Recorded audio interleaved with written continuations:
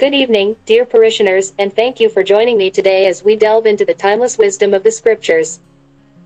Today, I want to reflect on a profound passage from the Gospel of St. Matthew, chapter 5, verses 13 to 16, which speaks of being the salt and light of the world.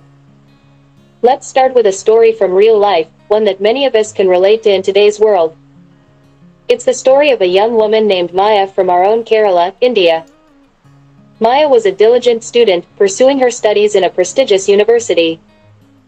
Despite the immense pressure to conform to the norms of society, she stood firm in her Christian faith and values. In the face of rising corruption and moral decay in her college, Maya decided to take a stand. She started a campaign against academic dishonesty and initiated discussions on ethical behavior among her peers. She was like a beacon of light in the darkness, a reminder that integrity and honesty should never be compromised. Her actions not only transformed her college but also inspired many to uphold their values.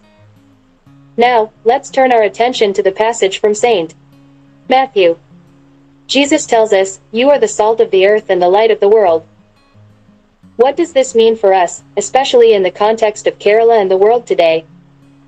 Salt, in its essence, adds flavor and preserves. As Christians, we are called to bring the richness of Christ's teachings to the world. We are meant to infuse our society with love, compassion, and justice. Just as salt preserves food from decay, we must work to preserve the moral fabric of our society. But we are not just salt, we are also called to be the light. Light illuminates the darkness, and our faith should illuminate the path of righteousness. It reminds me of another passage from the Bible, in the book of Isaiah chapter 58 verse 10, where we are called to spend ourselves on behalf of the hungry and satisfy the needs of the oppressed. Street. Ephraim, one of the great church fathers, beautifully said, "A Christian who does not strive to become the salt of the earth and the light of the world ceases to be a Christian."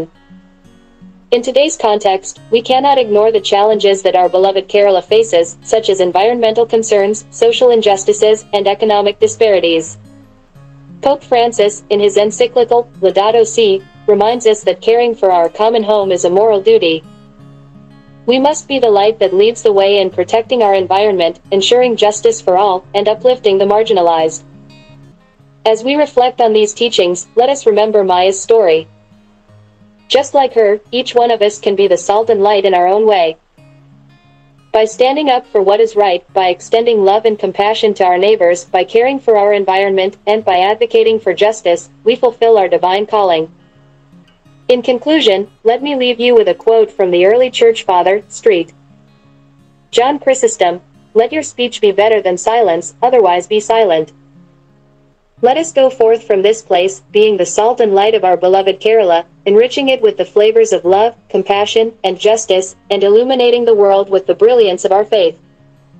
May God bless you all, and may we continue to shine as beacons of hope and love in our world. Thank you.